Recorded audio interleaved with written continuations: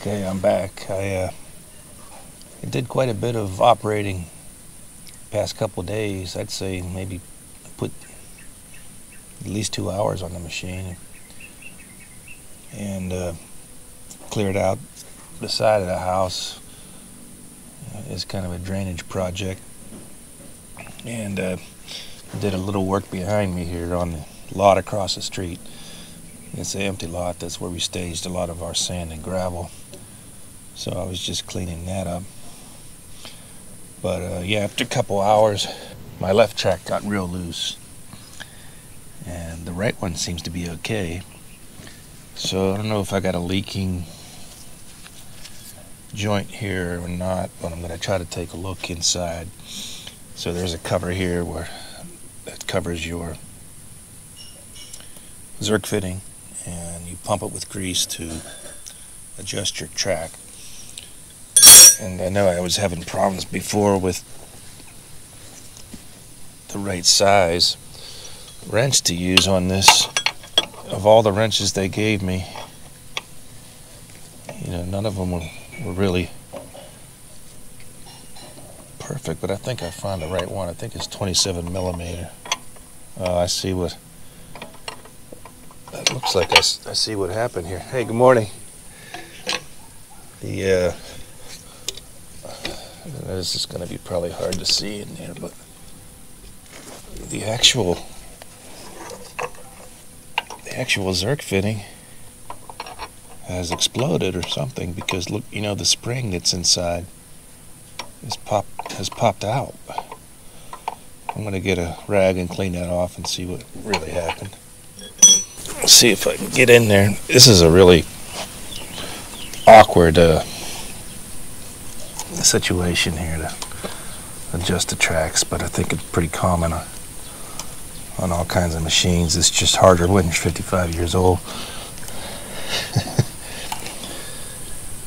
Yeah, I took the grease off it, and you can probably see how the spring kind of popped right out of the end of the fitting, of the Zerk fitting. So let me get a socket, and we'll take that out and try to put a new fitting on.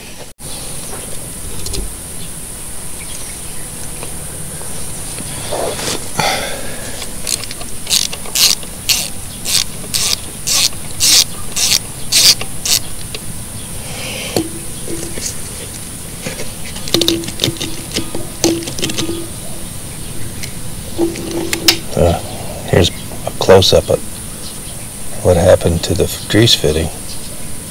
This is one of my new grease fittings that I purchased. This didn't come with the machine. Look how the spring just kind of puked out of the whole thing.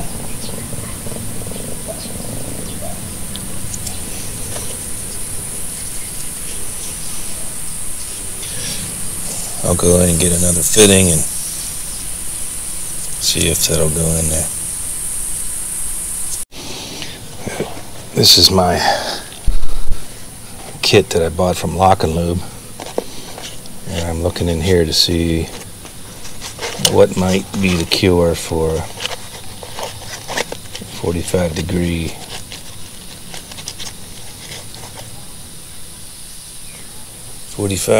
problem. So I wonder if this might work. This looks like I can connect the gun to this and then connect this to the grease fitting. Of course, that's not going to be. It's not going to be allow me to use the locking feature of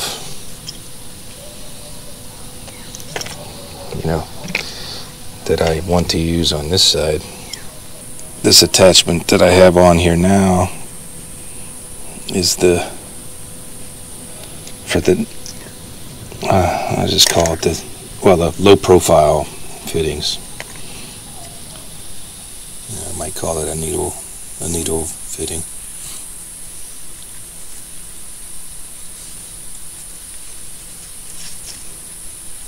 So I wonder if I connect this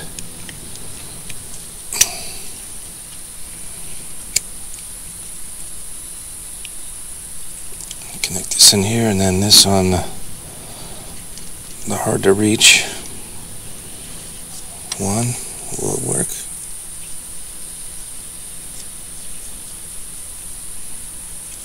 Let's try it. This is crazy. This isn't something I want to do every day, I tell you that. With the way my knees are, this just isn't gonna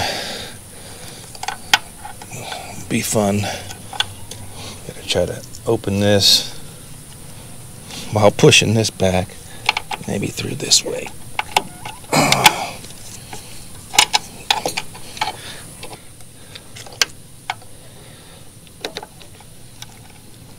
Open the jaws.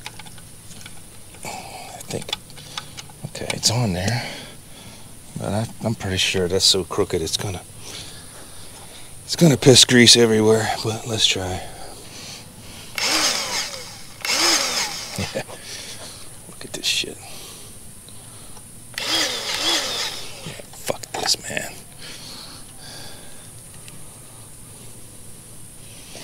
Lock and lube my ass. Now this is going to be stuck because it's not a quick release.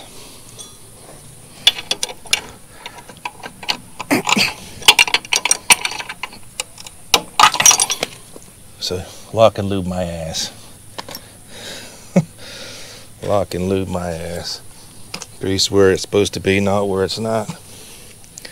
That's bullshit. Now let's try to go straight on here.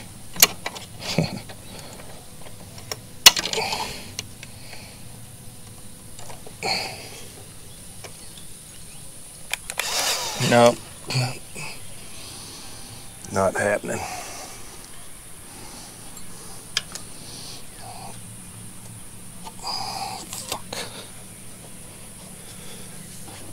This is slightly small, won't fit. Throw that away. This 27 millimeter here is the one that fits.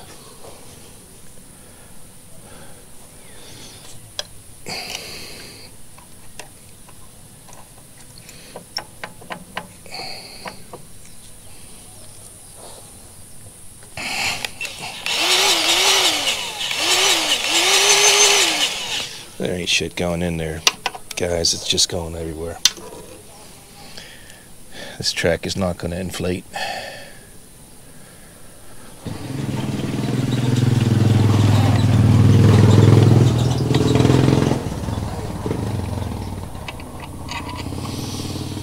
So I'm going to get rid of this junk and buy some. Try to find an aftermarket one that is better, and put a 45-degree fitting on it. I'm thinking what might have happened is this fitting maybe bottomed out in the other fitting, and that's why it's just pissing grease everywhere. So what I mean is maybe this fitting is going too far and it's hitting the back of the deal, and that's what it looks like. But what other options do I have? I need a shorter Zerk fitting. While we're out here, might as well run through the rest of the greasing, and then I'll have to order some parts. But let's see what happens with the rest of the fittings here. See if we can grease some of these. So I used the yellow caps to kind of help me know which, well, help me find the grease fittings and remember them, but I lost this one. So okay, so we got that on there. Let's see what happens.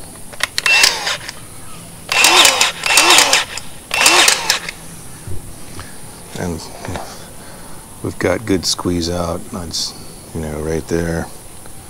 and I can see some on that side. But this is just a dirty business. If anybody has, I mean, with more experience with me, how to make this less painful, put something in the comments for me. All right, I'm back in the garage.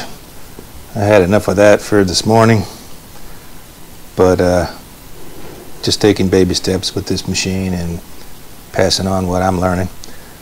You know, if I didn't want to do all this, I would have bought a Sani. Just kidding.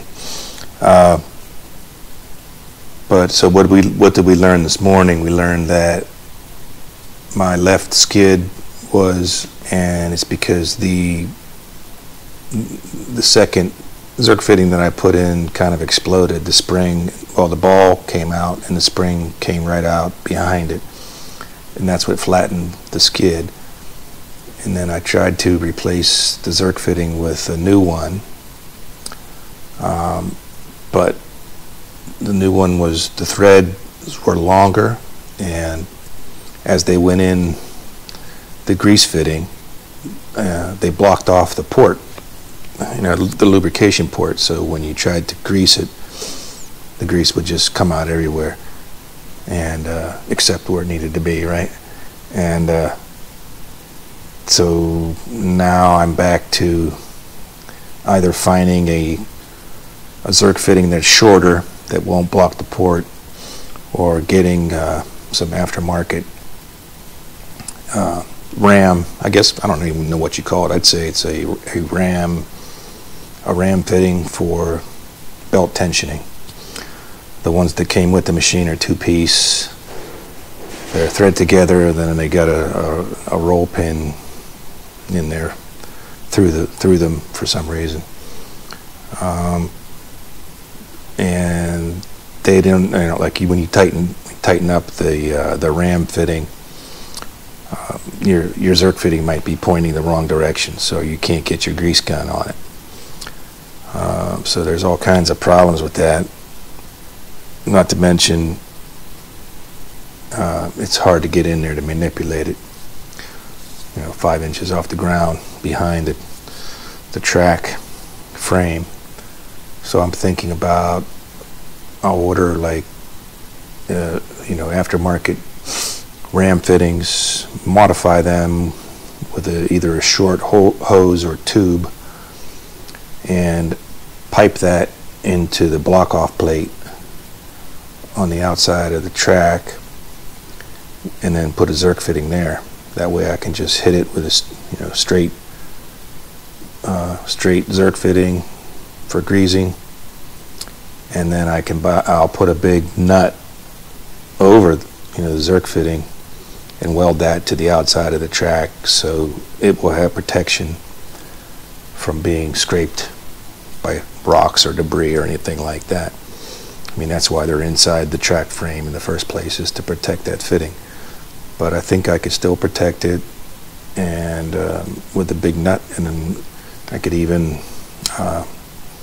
put a cap on that nut, so the Zerk fitting would be completely enclosed and free from debris and damage. Now, having said that, you would lose, you know, maybe an inch on either side of your track of clearance. But yeah, I mean, when you see those infomercials, they're driving these things through doors. I'm not planning to do that, and I don't need that much clearance. So it's one of the improvements I plan to make. And then I went on to grease the rest of the machine to see how the second greasing went, and it went pretty good. I got a good squeeze out from most of the fittings. I got the best results from the low clearance fittings using flat in the needle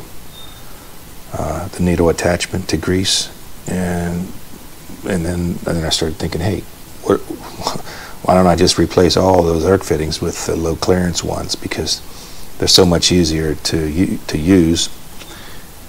And from my experience using that needle with the powered grease gun, it's less waste, less mess, and I get good squeeze out every time. So I might think about the advantages and disadvantages of changing some or all of those grease fittings to the low profile type.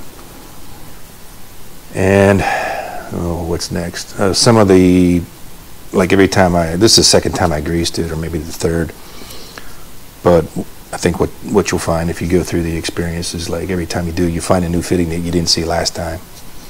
So I find 1 or 2 fittings that I didn't see the last time, grease those, put my yellow cap on, and the yellow cap, besides keeping debris out, but it's more of an indicator to me that, hey, that's a grease fitting, you know, next time I come back. And then when I come back, if it's gone, I say, hey, that's one that fell off. So